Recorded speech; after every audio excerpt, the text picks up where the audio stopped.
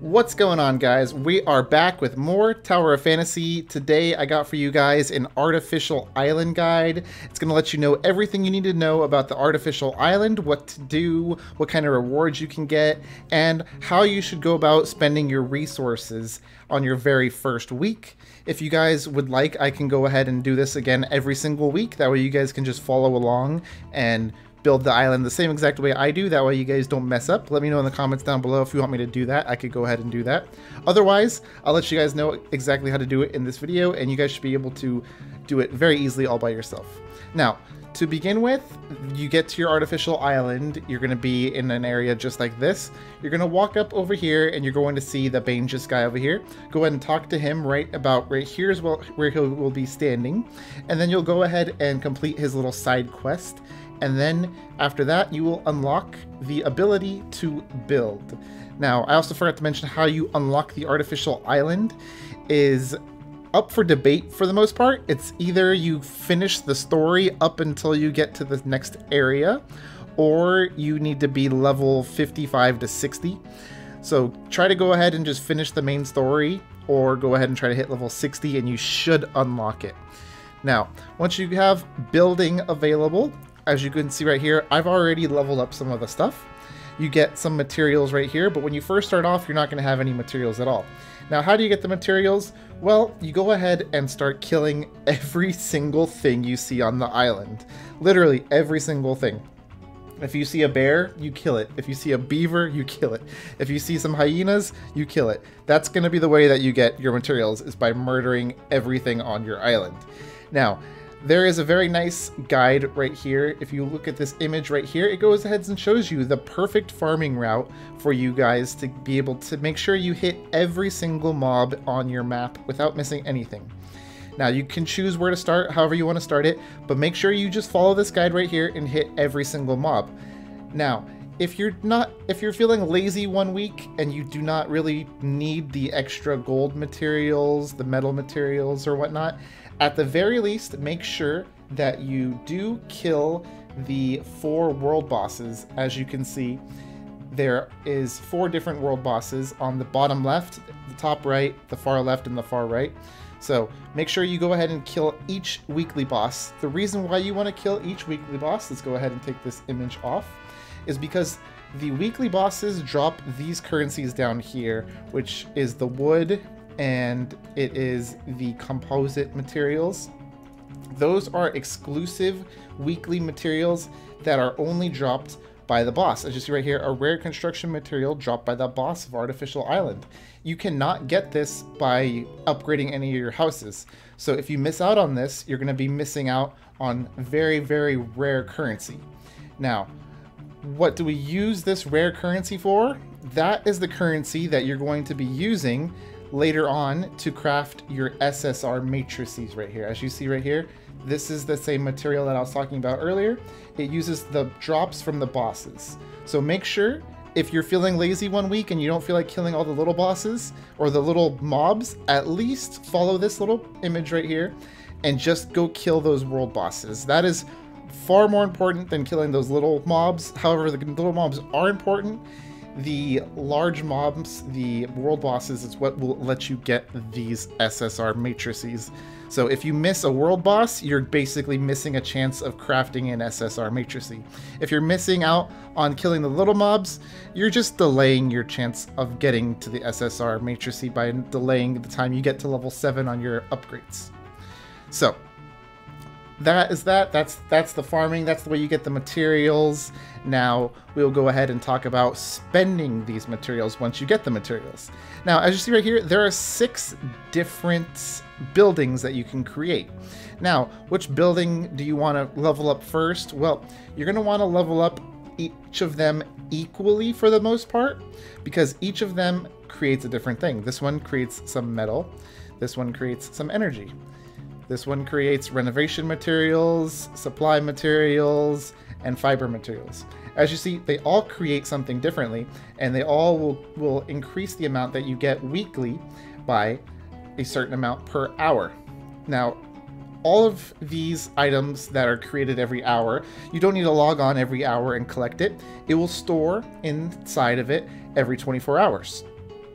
In order to claim the stuff that is inside of the buildings, just go ahead and go over here and press claim. If you have anything to claim, it will go ahead and claim it right here. As you see, I have nothing to claim right now because I've already done so. But if you do have something to claim, it will instantly clear out all of those little houses and give you all the materials. So make sure you log in at least once every 24 hours and just press that claim button. That way you're not wasting any of those materials. Now, once all of your houses have been upgraded as high as they can go, then you will then upgrade your development center. Do not do it the other way. Do not level up your development center to level 4 to level 5 thinking, okay, well now that it's level 5, I can go ahead and do these crafting. I can go ahead and start crafting once it's level 5, right? So that's the priority. No, you don't want to do that because by upgrading your development center, it costs a lot of materials. As you see right now, I could upgrade it right now, but that would be a huge mistake because you're going to be using 300 of everything, and then you will not be able to be upgrading these buildings as well. As you see, it costs 500 each of these to upgrade these, and we actually need to upgrade these first, so we will go ahead and do so. So you guys can also follow along with me, because if you go ahead and clear out your whole entire island, you should have similar, if not the same exact amount. I may have missed a couple mobs, you may have missed a couple mobs as well, but generally we should be very similar on our items. So with that in mind, let's go ahead and start upgrading our buildings. Starting off with the Pawpaw House. The reason why I start with the Pawpaw House is simply because it will give you let me see where it is right here.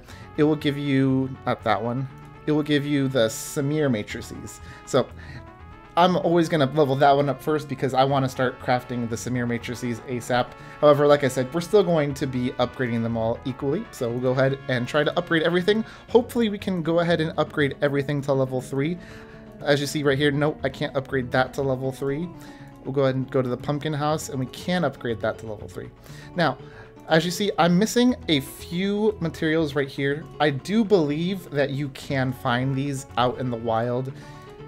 The things that drop the renovation materials is the bears and stuff. So I most likely missed out on a couple bears. So I'm going to have to go ahead and rerun through the map. And then I should be able to get my kitty house upgraded to level 3. And then my development center, if I find enough bears, I should be able to upgrade this to level 4, and that should be pretty much it for this week. So assuming we can find the rest of the renovation materials, then we will be able to get all of our main houses to level 3, and then we'll be able to get our main base up to level 4. So that should be ultimately your goal for the day. So that's basically it, guys. You're going to be going through your island. As you see right here, I'm just going to be riding around on my island. Just go ahead and double check that I didn't miss any of those bears or whatnot.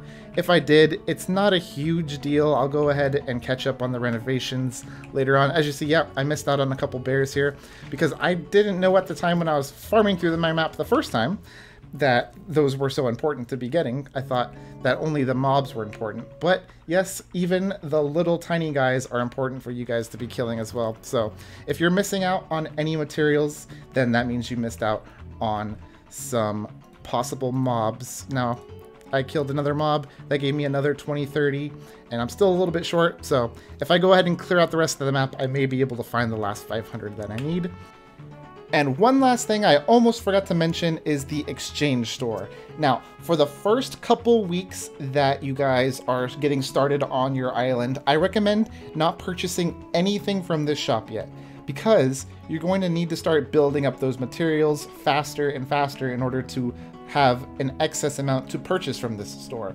Because right now, your priority is simply leveling up your houses and leveling up your base. You do not want to be wasting your materials purchasing clusters or joint chips or even purchasing augment boxes. You don't want to be wasting that just yet. You want to be saving it. Now, on the flip side, by the end of the month, I recommend doing this on the very last day if possible, or possibly a little bit sooner if you don't trust yourself with doing it on the last day. Maybe do it a couple days before, but at the very least, do buy these special vouchers. These special vouchers are an insane deal. They're such a low price, you can only buy one a month. So go ahead and at the very least, purchase those special vouchers, but I do recommend holding off until the end of the month to do so. That way you can still upgrade your buildings first, and then you'll be able to purchase those special vouchers at the very end. Now, when you get to these other items, such as the special gifts and whatnot, again, just hold off for now. It might be tempting to spend your little extra amounts here and there, but you do not want to be doing that yet, because you need to be upgrading your buildings as fast as possible. You do not want to fall behind on that. Otherwise, you'll be falling behind on being able to craft SSR matrices. Now, with all that said, if you guys are really hurting for a little bit extra gold, if you're hurting for a little bit extra clusters or something like that, it's not going to be the end of the world to buy that. However, if you aren't in need of such a thing, go ahead and hold off. I recommend waiting a couple days and then purchasing them after your houses are at a higher level. Now that's all I've got for you guys today. If you guys enjoyed this video and I helped you out at all, feel free to hit me up with a like, and I will see you guys in the next one. Peace.